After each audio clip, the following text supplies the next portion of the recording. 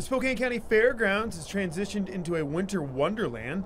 Due to construction in Riverfront Park, Winter Glow spectacular organizers have moved the holiday tradition to the valley, a shift that presents with it a unique opportunity. For the first time in their 3-year history, Winter Glow Spectacular is offering fans an indoor Christmas experience. You can come in and see displays that you wouldn't be able to see outside, but at the same time you can still have that holiday spirit by going outside and experience the snow and see the lights that are glittering off the snowflakes, and so there's some real advantage of being indoors as well as outdoors. Winter Glow Spectacular will be open to the public through the new year.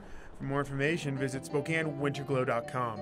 Reporting from the Spokane County Fairgrounds, Ferris, KXLY4 News.